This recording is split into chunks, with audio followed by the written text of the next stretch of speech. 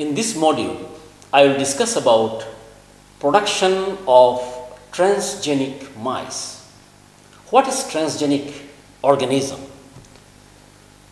When a foreign gene is introduced into animals to study the function of the gene, the modified animals are called transgenic animals. Production of transgenic mice, how it can be produced. Transgenic mice can be produced by injecting DNA into fertilized eggs or embryos. On the other hand, it can also be produced by stem cell technology by transfection of embryonic stem cells. Production of transgenic mice, that is how we can produce a transgenic mice. Eggs are surgically removed from female parent. This is the first step. Then the eggs are fertilized in vitro. Then DNA is injected into the nucleus of the zygote.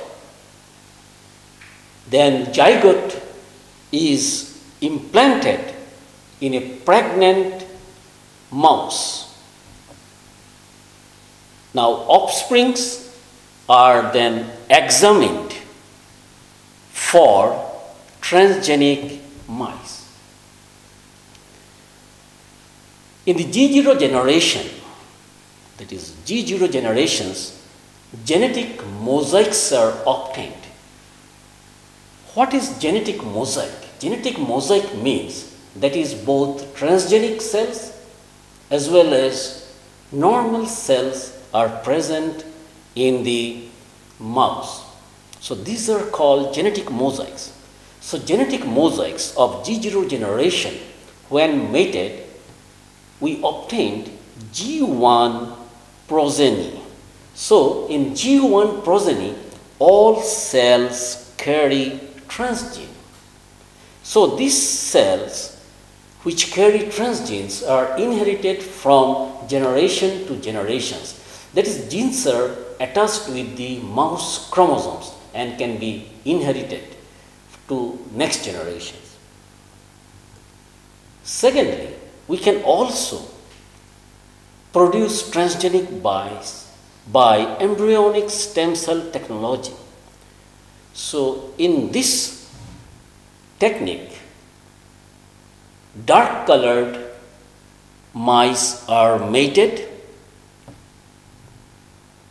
then blastula or blastocysts, which are isolated from this dark colored mouse, and this blastocyst or blastula, they carry embryonic stem cells.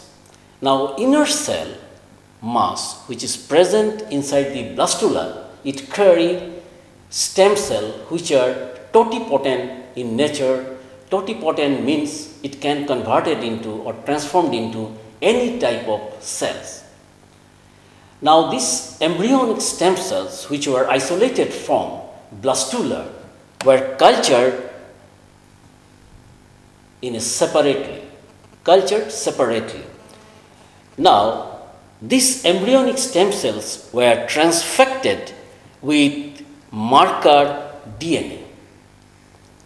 After transfection, these transfected embryonic stem cells were injected inside the blastocyst of light colored parents. Now these blastocysts are then implanted in the pseudo-pregnant female. What is pseudo-pregnant female? Pseudo-pregnant female means that is a female mated with a vasectomized male. So it is called pseudo-pregnant female.